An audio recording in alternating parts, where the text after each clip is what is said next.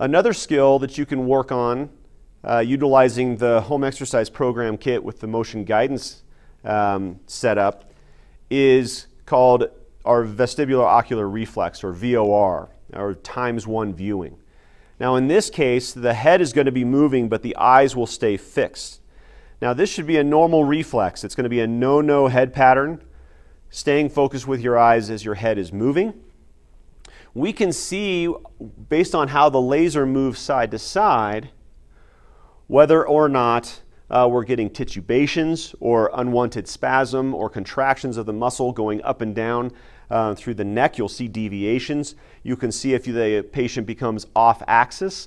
So the goal would be to have the laser moving straight across.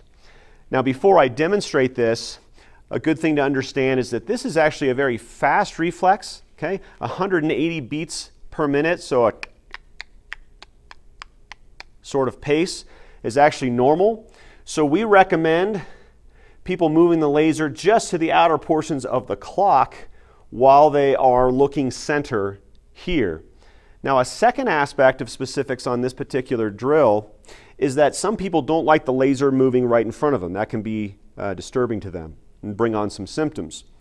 Now as a clinician or a coach, you might want that.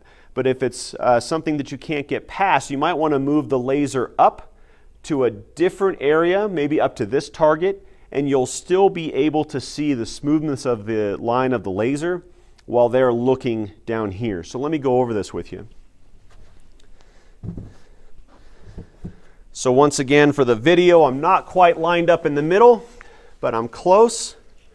I'm going to put the head cradle on. And I'm going to be looking at the center dot, and I'm going to calibrate that down. So VOR in a good posture is going to be something like this. With abnormals being any variation with pausing outside of the typical cadence, variations off the horizontal line, or reproduction of symptoms. If that's intolerable for the patient, just go ahead and move the laser up, still have them look at the center dot, and then move between the 9 and the 3 area while looking there. As improvements are made, the distance of the laser can be enhanced, the speed, as well as the direction.